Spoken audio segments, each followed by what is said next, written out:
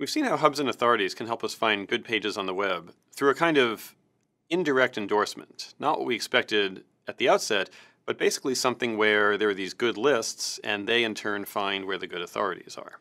And this is a kind of endorsement that actually we see all over the web, because very often the authorities are looking for companies or other things that are in competition with each other. They're not going to link directly to each other. The way to find all of them at once is to find these third parties who somehow manage to know where all of them are, the hubs. That's the notion of indirect endorsement.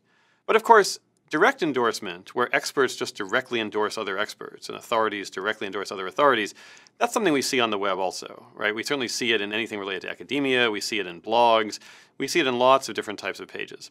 And so in the same way that we developed a rule using the network structure to find indirect endorsement, we'd also like to find direct endorsement.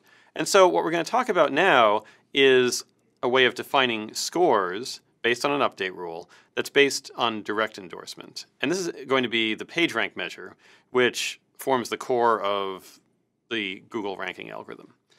Now, to think about PageRank, we're actually going to think about it sort of metaphorically as it moves around the network. The score as a kind of fluid that flows across the links.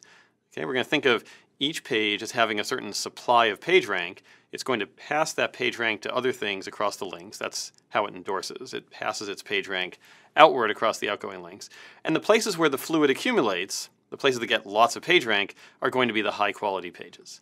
Okay, let's see how this works on an example. So again, we've scaled down the example, not something at the size of the actual web where these algorithms would really be working, but something we can do by hand. Take this set of 8 web pages. Okay, so we're going to look at this set of 8 web pages, and we'd like to somehow think about which ones are the important ones, which ones are getting lots of endorsement. And you see here that there's lots of direct endorsement going on here, right? You can follow links all around and get back to where you started. In particular, in the language of directed graphs, it's a strongly connected graph. Every node can reach every other node, right? That wasn't true in our examples that had indirect endorsement, for example. Okay, now, which of these pages do we think ought to seem the most important? Well, no, page A looks pretty good. It gets all these incoming links. It seems kind of important. And if we believe page A is important, then it should follow that B, C, and D that get direct endorsement from it are also important. Maybe C might even be a little more important than B and D because they also endorse it. And if that's true, then if I look at the periphery down to E, F, G, and H, well, they each get only one endorsement. But if we think C has a slight edge over B and D, it's a slightly stronger authority or expert, maybe G and H are a little better than E and F. We should think about all these issues and see how they actually end up working. But we'd like a method that sort of respects that kind of intuition that we have. And PageRank respects those sort of intuitions. Here's how it works. We start by giving everybody an equal amount of PageRank. Okay, so there's going to be 1 unit of fluid in the whole network. And there are 8 nodes here. We're going to divide it into 8 shares. Okay, so 1/8 on each one. Now what's going to happen is we're going to apply the basic PageRank update rule. And the way that's going to work is that each page takes its supply of PageRank and simultaneously it divides it into equal shares across its outgoing links and it hands that PageRank to the things it points to. Okay, they meanwhile have lost their PageRank because they've handed it off to other pages, but they're going to receive PageRank on their incoming links. So for example, let's start with nodes B and D, right? A divides its 1/8 of a unit of PageRank into 3 equal shares, each 1/24th, and hands it to each of the 3 pages it points to, B, C, and D. Now, those are the only links coming into B and D, so they're going to just get 1/24th as their PageRank. C is a little more tricky, right, because C has 3 links coming in. So it gets the 1/24th from A, and it's also going to get PageRank from B and D. Now, remember, they're all doing it simultaneously, so B and D each also had 1/8 of a unit of PageRank. Take B. It splits its 1/8 into 2 pieces, and those 2 pieces are each 1/16th. And so the 1/16th goes to C. D also gives 1/16th to C. And so what have we got coming into C in this first round?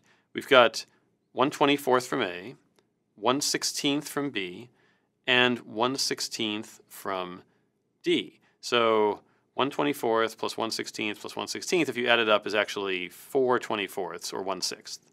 So C in the next round is going to end up with 1/6 as its PageRank. And we just keep doing this. Actually, the other ones are much easier.